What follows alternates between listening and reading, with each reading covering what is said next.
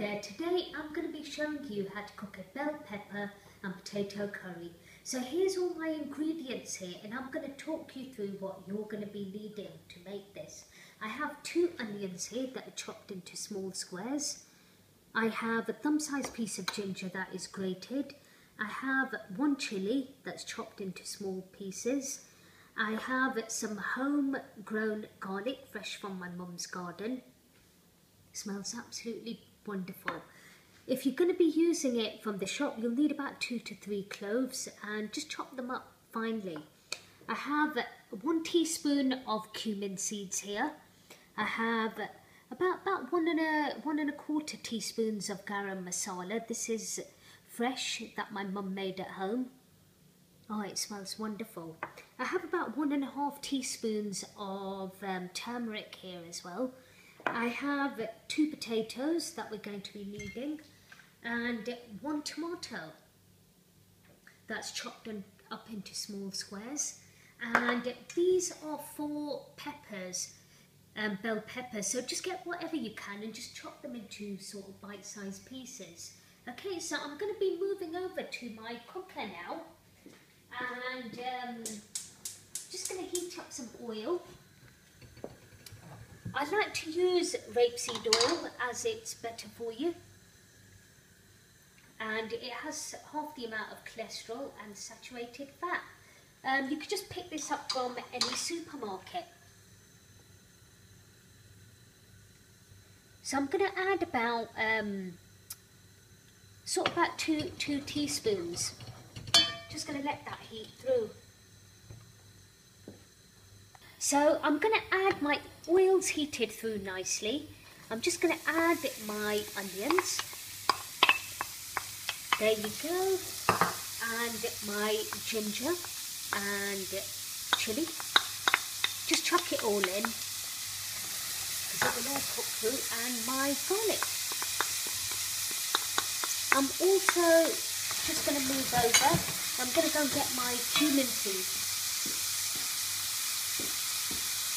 And these go in as well. They're just sizzling away. So now I'm just going to let this brown through.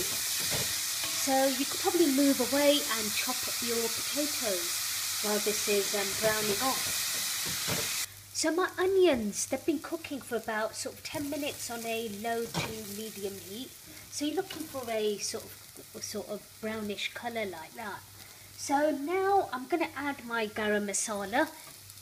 My garam masala, which is, that's about 1 teaspoon, about 1.5 teaspoons of turmeric, and I've got some salt here. I'm going to add about 1 and a quarter to 1.5. I'm going to see how that goes, and I'm just going to let that cook through for about 3 minutes or so.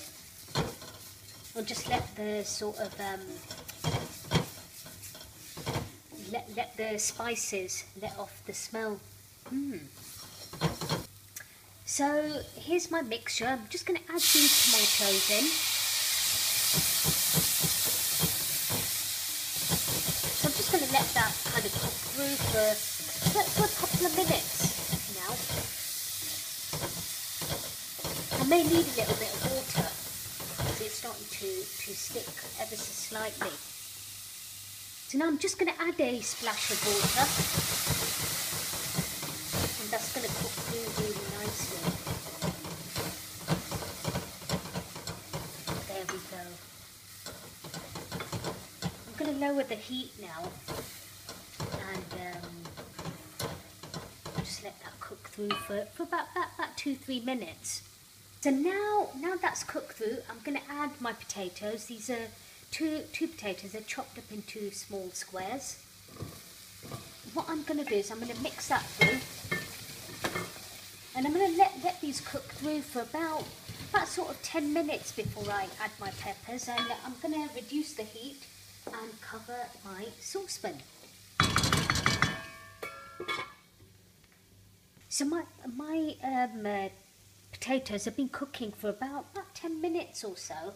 I'm now going to add my peppers, just a mixture of colourful bell peppers. I'm going to mix these through.